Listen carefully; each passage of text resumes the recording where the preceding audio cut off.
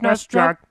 When Kid Icarus came out for the NES in the mid-80s, it seemed to fit in right alongside Mario and Zelda as not only one of the biggest games of its time, but as the start of a successful franchise. Only for whatever reason that never happened, and the only sequel we got for many years was Kid Icarus of Myths and Monsters for Game Boy. In this game, a demon named Orcos has invaded Angel Land. Wait, really? The best name they can come up with was Angel Land? Ugh. Anyway, Pit returns from the original NES game to defend the Land of Angels and use its 3 sacred treasures to defeat the demon: the wings of Pegasus, the silver armor, and the light arrows. The game plays, looks, feels, and sounds exactly like how you'd expect a Kid Icarus Game Boy game to be. There is barely anything new here. You shoot with a bow, you have unlimited arrows, you jump around and find items and smash stuff and get health upgrades, and you get the idea. You explore the overworld, the sky world tower, and the underworld tower. There's chambers to explore, there's tests of endurance. Sound familiar? Bear in mind, this isn't really that much of a bad thing. The original Kid Icarus games are classics for a reason, and the controls are as good as you could hope for.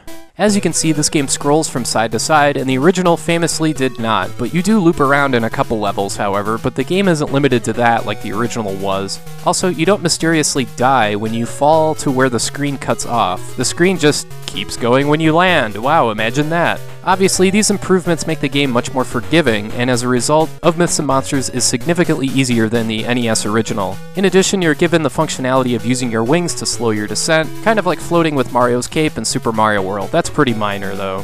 That about sums it up, really. This is a game that merely fixed what was wrong with the original Kid Icarus. There's no big changes or new ideas with the gameplay. In fact, it makes me wonder if that's why Nintendo never made another Kid Icarus game until Kid Icarus Uprising came out over 20 years later. Maybe they just couldn't think of anything new with this style of game. Now, I do want to stress that if you like the original NES game, you will like Of Myths and Monsters because of the directional scrolling that kind of fixes the difficulty a little bit. So if you liked the original, you would really enjoy this game. Even if you're not keen on original Game Boy titles, it's the same but with less irritating problems. Even better, Kid Icarus of Myths and Monsters is available on the 3DS Virtual Console for just a few bucks. If you prefer the cartridge, it's about $15 on eBay, so while I would have preferred that Kid Icarus got a Super Nintendo sequel, the Game Boy sequel turned out just fine, even if there's really nothing new. And hey, if you want to know who that angel guy from the Super Smash Bros. Games is, and what he's doing there, this is a pretty good game to find out what the big deal is.